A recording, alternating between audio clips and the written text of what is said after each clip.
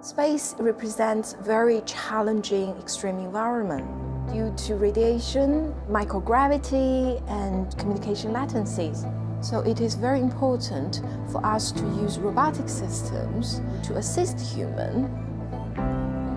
StarLab stands for Space Technology for Autonomous and Robotic Systems Lab. We are a team of academic scholars, roboticists, and computer scientists who share the same vision to develop AI robotics for space. StarLab was originated over 10 years ago within the Surrey Space Centre at the University of Surrey in the United Kingdom.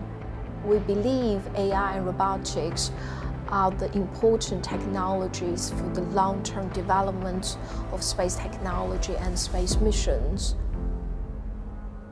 At the StarLab, we have expertise in orbital robotics in terms of 3D perception and navigation. This is extremely important technology to enable applications such as satellite servicing or assembly of large space telescope.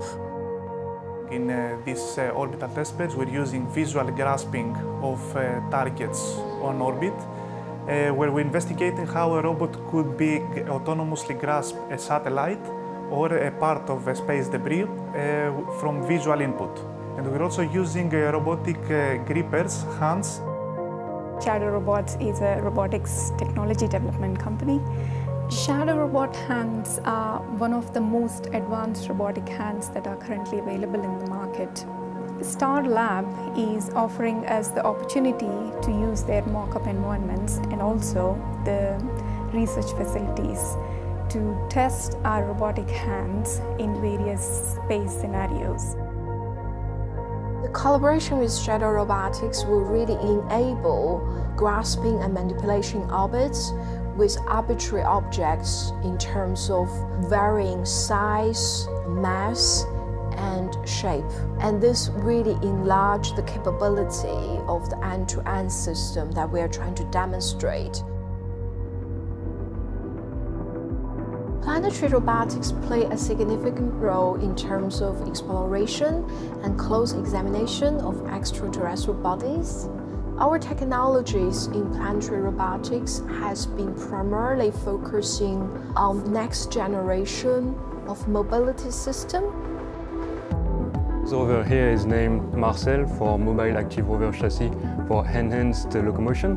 The chassis of this rover has internal actuation that allows a locomotion that is halfway between leg locomotion and wheel locomotion, so it can actually crawl. I am from GMV. GMV are a multinational technology company. Currently we have an active proposal we're working with StarLab on, which is using next generation autonomy, chassis techniques for small robotic systems to enter underground terrains and challenging environments on the lunar surface.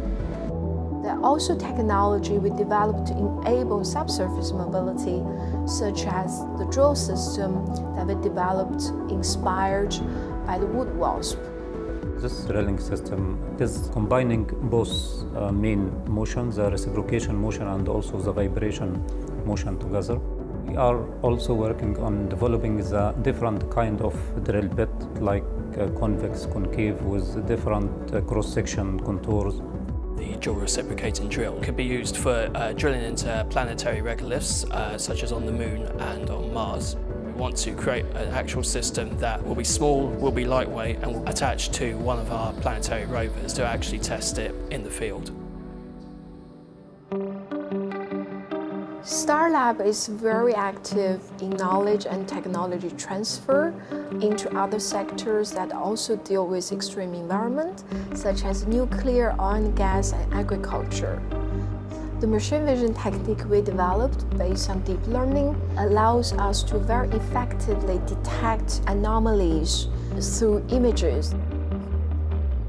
We would like to develop an inspector robot. The robot usually will go around the plant, detect if there's any gas leakage or abnormal situation. To do so, he used the laser rangefinder and the RGBD camera to build a 3D reconstruction of the environment. And we use the thermal camera to detect any change in the normal operation situation. I work at RACE, which is a lab specialising in robotics for hazardous environments. It's also part of the UK Atomic Energy Authority. I'm also working here at the University of Surrey in the STAR Lab. So the work I'm doing is making use of a technique called generative adversarial networks, which are a type of deep learning technique. We're looking at components in nuclear reactors. By comparing the model of what's normal with actually what's measured in the environment, you can detect things which are anomalous. STAR Lab has a very open policy when it comes to collaboration, so we are opening these facilities to collaborators worldwide so that we can help each other to push the boundaries of the state-of-the-art technology in artificial intelligence and robotics.